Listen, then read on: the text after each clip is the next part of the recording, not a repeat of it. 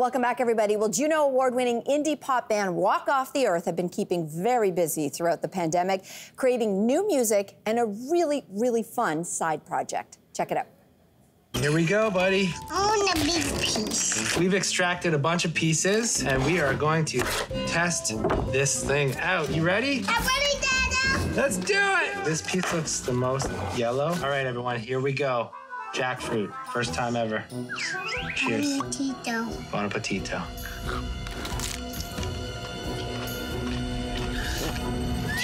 Bubblegum. Johnny Luminati, Sarah Blackwood, and their 4-year-old son, Romeo, join us now from their studio in Dundas, Ontario. Welcome! Thanks for having us.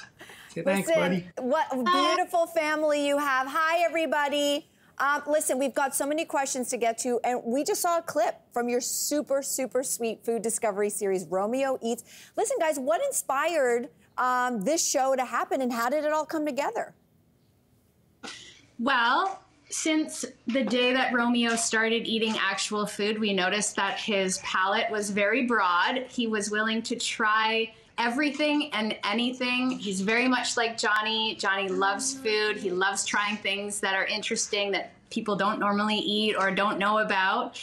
And they kind of just connected in that way. They're food soulmates. And from there, we decided to start live streaming, eating, different fruits and vegetables. And people absolutely loved watching Romeo eat these things. It inspired them to try them. It inspired their kids to try them. And they kept writing us saying, what's Romeo going to eat next?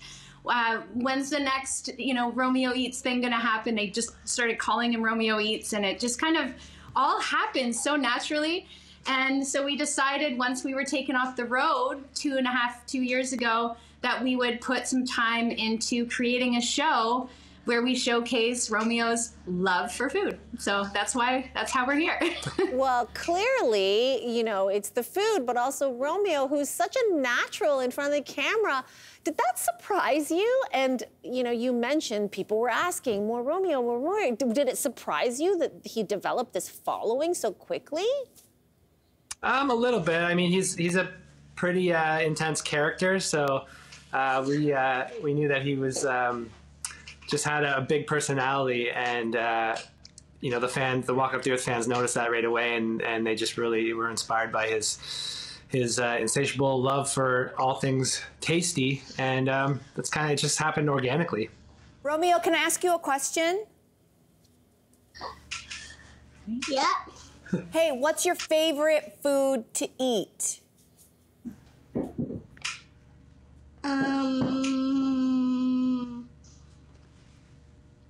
The stinky fruit.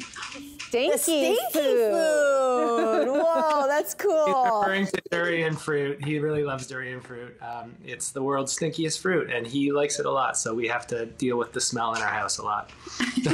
Well, that is impressive because, I know people who grew up in East Asia who aren't familiar, who aren't down with durian. So, and it seems like if he's down with durian, he's basically up for trying anything. But is there something that doesn't pass the Romeo test? Something he's tried and he's like, no thanks. Honestly, the only thing that we've ever given him that he said no to right off the bat was one of those bunny wrap chocolate bunny suckers that people get at Easter. That is a The sophisticated palate. the thing that all other kids are completely addicted to, for sure, for sure. Well, listen, yeah, exactly. Well, listen, you're a multi-platinum award-winning band. Obviously, you had to include some pretty amazing music in Romeo Eats. Tell us about that part of the project and how the music came to be in this project.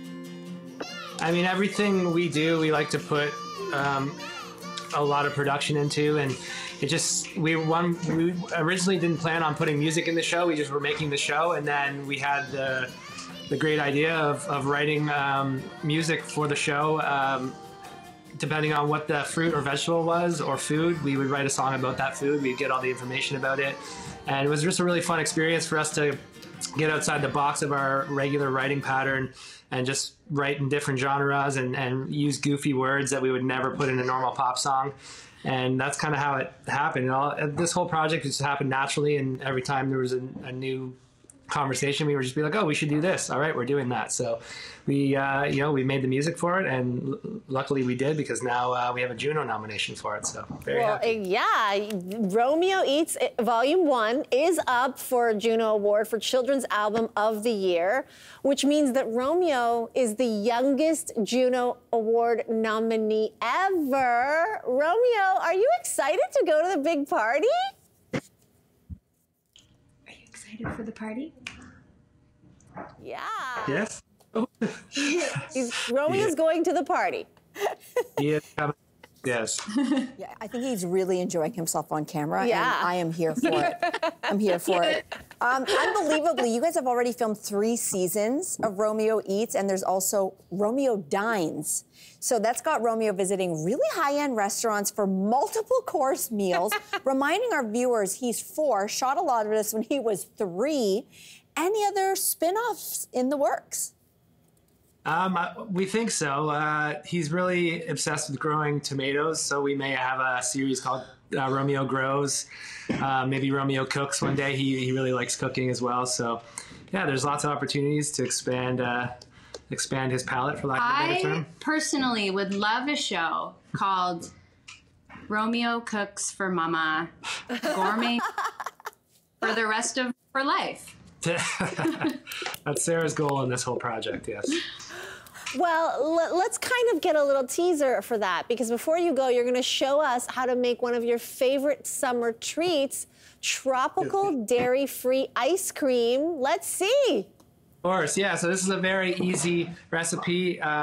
Sometimes it's hard to get kids to eat certain things, so we thought maybe making, for the other boys in our house, maybe making a tropical ice cream. Dairy-free, because Romeo doesn't do great with dairy, so we have coconut milk. Put that in, buddy. Okay. Dump it in here. Okay. And one thing about getting your kids to eat food, people always ask us, how do you get kids to eat food? In my experience, involving them in the creation of the food or the preparation of the food gets them really excited. And there's things that our kids will never eat, but if they help cook it, then they'll eat it. So that's something you can try at home. A little bit of honey, put a little bit of honey in. And then last night we froze a bunch of fruit. So we have some strawberries, some bananas, and some dragon fruit, kiwi, and you just toss that in there. Very simple. And then you just put it on here, put the lid on. We already had some today. Start it, buddy. Start it up. Then how about these fruits? Oh, you want to put some radish in too? Yeah. Oh, radish. Yeah, so there's go. another trick for parents. If they want to add some more vitamins and stuff, you can sneak in some things that they would never eat, like this radish, even though he likes it. Have a bite.